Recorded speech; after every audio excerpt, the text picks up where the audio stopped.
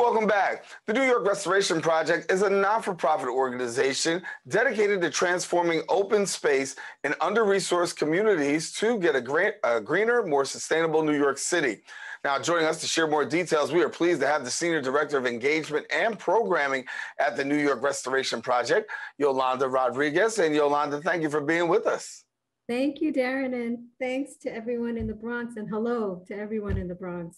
We have 13 community gardens in the Bronx, and hopefully we'll be talking about that a little later. Absolutely, but I want to get into a little bit about the project. So give us a little background into the history of this project. Yeah, absolutely. Well, first of all, I'm Yolanda Rodriguez, Senior Director of Engagement and Programming, and I lead a team of wonderful group of people who do engagement, that is engaging people from the community into the gardens to do this fabulous programming in the gardens. As you mentioned earlier, Darren, is an environmental justice not-for-profit and a citywide nature conservancy that preserves community gardens and other green spaces throughout the 5 boroughs. Today, we oversee more than 80 acres of parkland and 52 community gardens. And I mentioned there are 13 right here in the Bronx through the 5 boroughs. And through our Gardens for the City programs, we create and build new green spaces for underserved communities throughout the city. So when we talk about green spaces and somebody's just, joining us and may not understand the importance of why it is necessary to have green spaces, from your perspective, give us what green spaces does for the city, the state, and, just also the climate. Well, as you can probably surmise, green spaces are vital and critical to our communities, particularly in underserved communities where we see the lack of green spaces, meaning the lack of trees, the lack of gardens, community gardens, that can lead to other challenges in these underserved communities. So it's critical not only for the well-being of the planet, but the people who inhabit them to have access to these green spaces, which was of critical importance to the New York Restoration Project to be able to ensure that this accessibility is for all New Yorkers. Yeah. And when we talk about accessibility for all New Yorkers, we know that the Bronx has a tremendous amount of green space, more parks than any of the New York City boroughs. And we're excited about that. We're glad about that. But the accessibility, talk to us about how you're working in the Bronx, what's happening in the Bronx with some of these spaces. Yeah, absolutely. Like I mentioned earlier, we have 13 community gardens right now in the Bronx. And I'll tell you the areas right now. We have one in Williamsbridge, Tremont, Melrose, Claremont, East Tremont, Fordham, Eastchester, Castle Hill, Hunts Point, Morrisania, High Bridge, and on Willis Avenue. And then as part of, those are the community gardens. And then as part of our Gardens for the City program, we create and build new green spaces, whether it's a public school that has a vacant area in front of their school that would like to be transformed into a garden, whether it's a NYCHA development that has some space in their yard that might need some sprucing up, or might actually be a garden as well. So we work with community partners under this particular program, the Gardens for the City program, to do just that, to create those green spaces for these communities. And as you create these green spaces, talk to us about the impact, because there's an important element of this, right? And as these green spaces are being created, it benefits the community and it also, benefits the environment. Absolutely. As I said, it makes it, when you create a space for a community or a collective of people who maybe never even had access to a park or to a garden, or to even like a shaded area where they can just sit and talk to their neighbors, the impact is on many levels. Not only can you find some sort of a refuge in these green spaces, you can find shading that might not be available in urban heat areas in the city. You might be able to grow food in a garden that addresses some of the food insecurities that we're seeing more and more in the city, especially in areas where there are food deserts, where the closest supermarket to where you live is like 5 miles away. Also with programming, when we bring in programming to these spaces, you get a chance to maybe see a movie. We have movie nights. You get a chance to exercise. Not only are you gardening, but also we have a series of classes during the season. By the way, the season runs from April 1 through October 31st.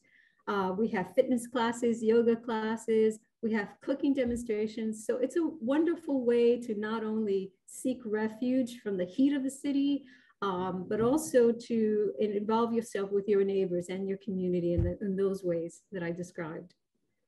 And so for us here in the borough of the Bronx, we're excited because we do have these great spaces and an opportunity to be able to cultivate and really take things to another level. The work that you do requires not just yourself, but you get a cadre of people who are working with you.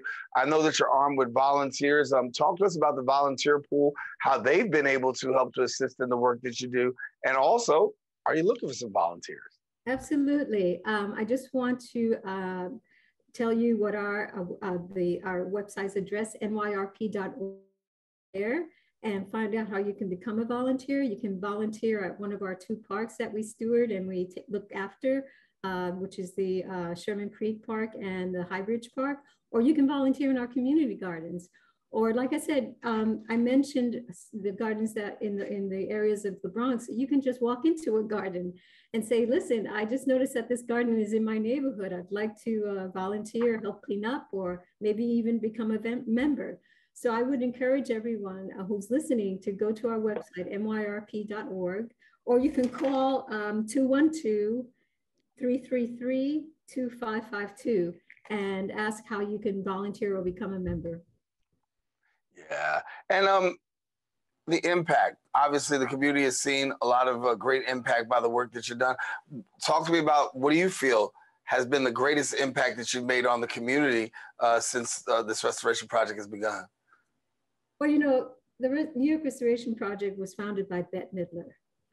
Everyone knows about her as just a phenomenal artist, but she's also a phenomenal activist and has been working for decades on behalf of marginalized and underserved communities throughout New York City for many, many, many years. And this grew organically in 1995 when she and a group of her friends decided to remove the trash that they saw at the Fort Tryon and Fort Washington parks in northern Manhattan. And that evolved into what it is now, the New York Restoration Project. So she knew then, as she knows now, as we know now, that having green spaces, it makes a huge impact in the lives of people that didn't have those spaces before.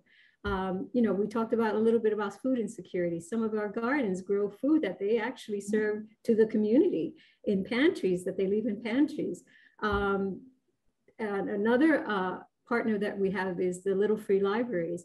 We know that there's a literacy problem in a lot of underserved communities with the lack of bookstores in these communities and with public libraries shutting down wherever we turn.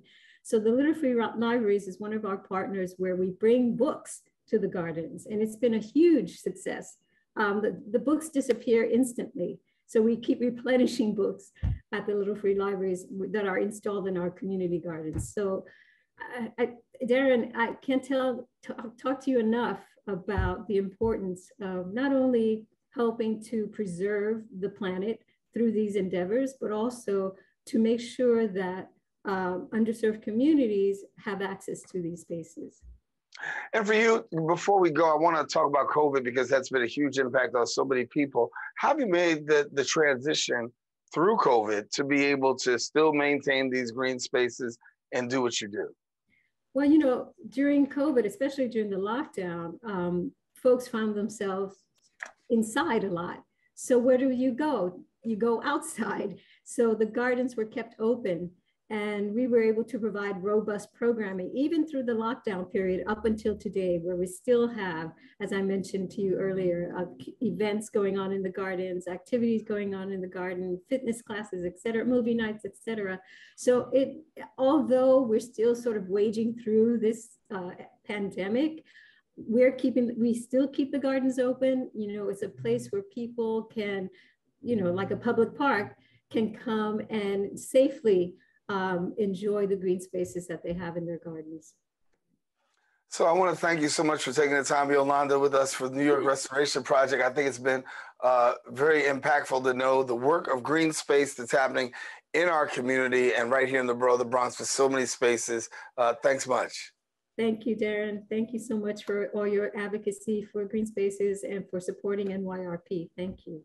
Yes, well, we do support it. I want to let you know if you want more information, as Yolanda said, please visit the website, nyrp.org, and then follow them on Instagram and Twitter at NYRP. We are taking a quick break. We do have more show. Don't go anywhere. Open continues right after this.